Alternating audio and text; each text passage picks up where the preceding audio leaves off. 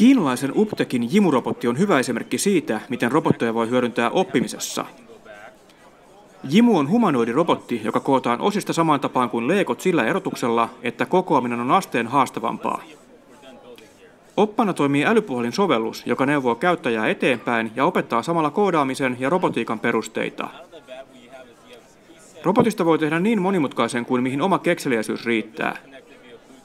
Älypuhelinsovelluksen avulla oman mallin voi jakaa muiden käyttäjien kanssa. Ostajalla on valittavanaan 5 erilaista vaihtoehtoa, joista jokainen on tilattavissa App Storesta. Koko mallisto on saatavissa Euroopassa vuoden loppuun mennessä. So really is you have students and kids who are playing with it and having a really fun time playing with it, but they're learning robotics and programming at the same time. And you don't want to shove them in front of a computer and say, we want you to learn how to program for 1 hour per day.